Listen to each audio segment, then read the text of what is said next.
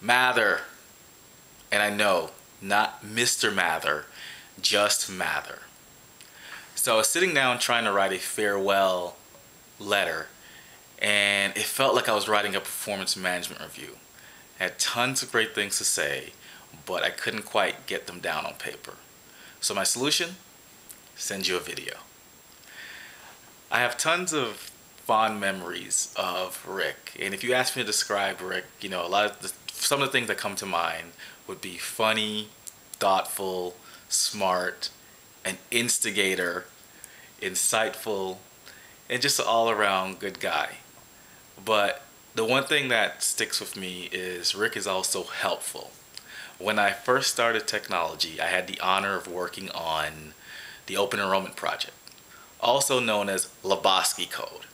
And I was working late a lot of nights trying to understand the system, trying to understand the changes, and just basically, making my changes to the code and the system.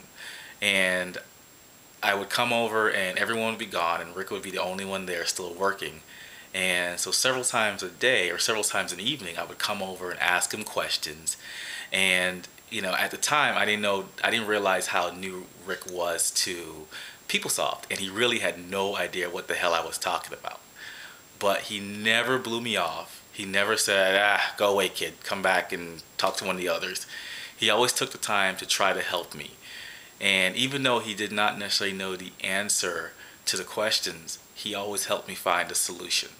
And for that, Rick, I gotta say thank you. And I will always remember that. So I'm just wishing you the best and on your retirement, wishing you just a great farewell. And now you can realize your dream of becoming a drifter.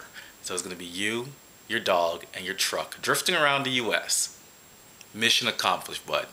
And remember, if you're ever in Western Pennsylvania, the light is always on. Also, remember, cream, coffee, enough said. Farewell, Rick.